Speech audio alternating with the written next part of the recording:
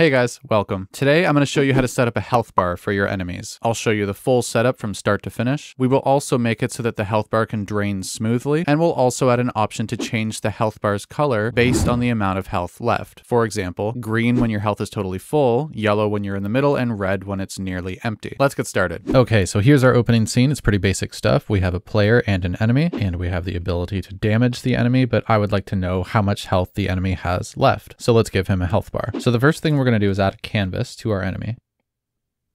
Let's call that health bar canvas. Let's change the canvas to world space. I'm going to zero out the position X and the position Y, and I'm going to change the scale on the X and Y to 0.002. And I'm going to change the width to something like 1500. And let's make the height 275. Let's bring it up just above the enemy's head there. There we go. Now let's right click that and go down to UI and add an image, and we'll call that health bar image. So right down here in the source image, I'd like to search for square. And if nothing shows up when you search that, just click this little icon right here, and that should make some squares show up. All right, let's click on this up here. And we're going to go down here and we're going to hold Shift Alt and click on that. By holding Shift, we're going to set our pivot, and by holding Alt, we're also setting our position. Next, I want to change the image type to filled. And now you've got a couple of options here. You can see with radial 360 that goes around that way. I just want to do horizontal from the left. Now we can just control it like this. Perfect. So now I'm going to set up a new script called health bar.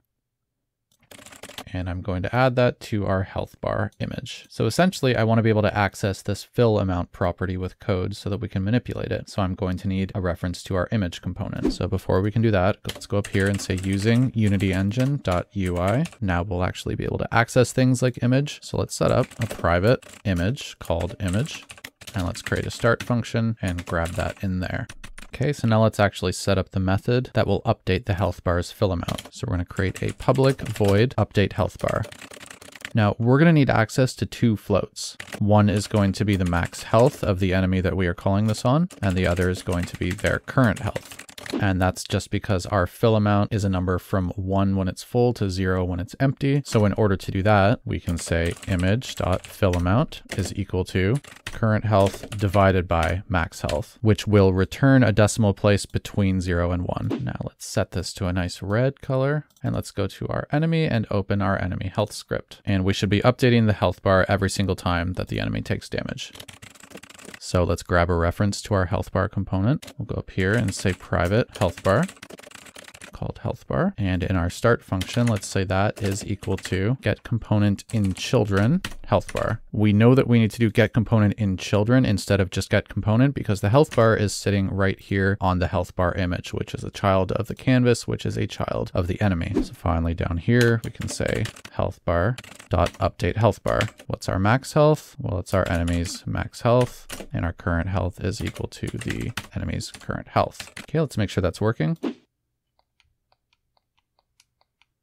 Awesome. By the way, if you are not working in 2D and you are working in 3D, then you are also going to need to turn your health bar towards the camera so that it's always facing the camera so that you can always see it and you never wind up, where you can only see a sliver like this or something. And I am not working in 3D, but if we were, what we would want to do in health bar is we would want to add an update function, and we would want to say transform.rotation is equal to quaternion.lookRotation and take the health bar's transform.position minus our main camera's transform.position. And we would just set up a camera up here, and we would say camera equals camera.main once in start right there. Okay, but I am going to get rid of that because we are working in 2D.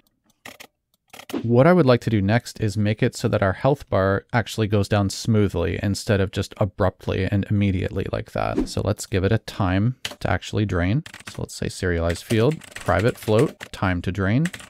Let's default that to 0.25. I'm also going to need to set up a private float called target. And if you know me, you know how much I love coroutines, so I'm going to do this through a coroutine. So let's set up a private coroutine, drain health bar coroutine.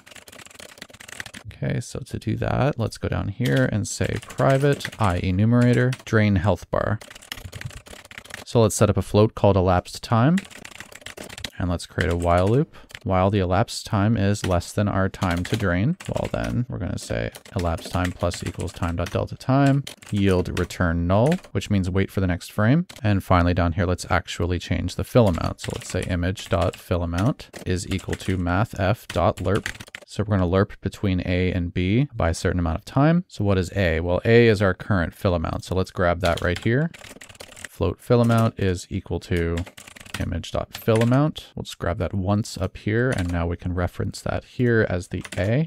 B is going to be our target, which we are not updating yet, because now that we're actually going to change the fill amount in our coroutine, we don't want to do that here in update health bar anymore. What we want to do is update our target by that amount instead. And now down here, we can plug in the target for our B. And for time, let's give it some brackets and say elapsed time divided by time to drain. Okay, and then finally, let's grab this, go into update health bar and say that is equal to start coroutine drain health bar. So because we are lerping from our current fill amount to a target fill amount, and we're doing that every frame because this waits for the next frame, and our elapsed time is updating every single frame, we're able to control exactly in seconds how long we want this fill to take, which is awesome. And as we said, it's going to take exactly 0.25 seconds. So let's make sure that's working. Beautiful. Okay, and last thing as a bonus, let's go up here and let's add a gradient so that we can control the color of the health bar based on how much health we have. So what we're going to do first is say serialize field, private gradient. Let's call that health bar gradient. And before we do anything else, let's actually set up those colors. Okay, so now we have this nice gradient here. So what I would like to do is be setting this from a nice green when it's full down to a red when it's empty, and right here in the middle, and I want this at exactly 50%, so I'm going to widen this to make that easier.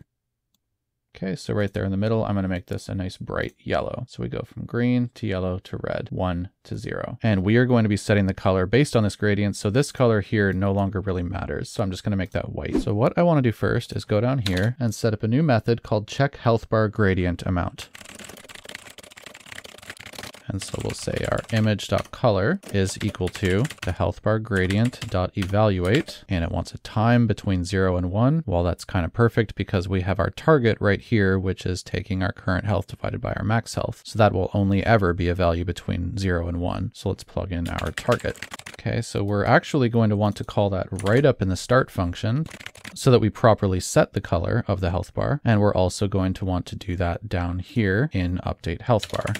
And one last thing, this target is being updated right here, but this is not called until we actually take damage. And yet this is being called right in the start function, which means that I should initialize this target value. So what I'm actually going to do is just default this to 1. That way, when we first call this, it's actually going to plug in the full 1 value right here, which will give us a green return color. So let's test this really quick. So it starts off green, goes down to a yellow and starts to turn orange and then goes down to red. Awesome. However, this isn't actually how I want it to work because this is changing the color instantaneously, and I would like to add it to this coroutine here so that it also lerps the color smoothly like we're doing with the actual fill amount. So let's set up a new color variable up here. We'll call that private color and we'll call it new health bar color.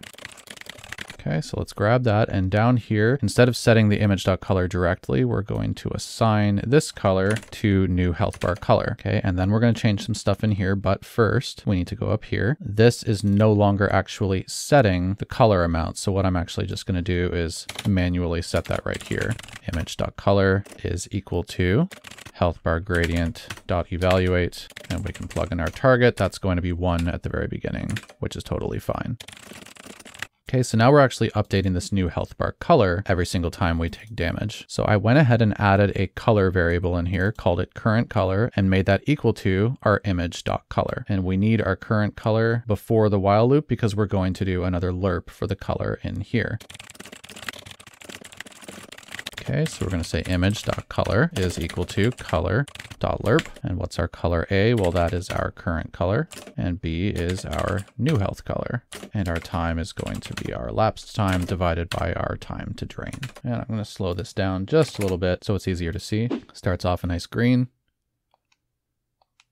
and you can see it smoothly changing color over time. Awesome. There you go, guys. That's all I got for you. Thank you so much for choosing this video to learn how to add health bars to your enemy. By the way, if you like the assets that you see in this tutorial, I will leave a link down below in the description. You can download them for free and you can use them personally or commercially. It's totally up to you. I really want YouTube to like me more, and I wanted to share these videos with more people. So if you found this video helpful, then please give it a like and consider subscribing. I hope that you have an awesome day. Bye.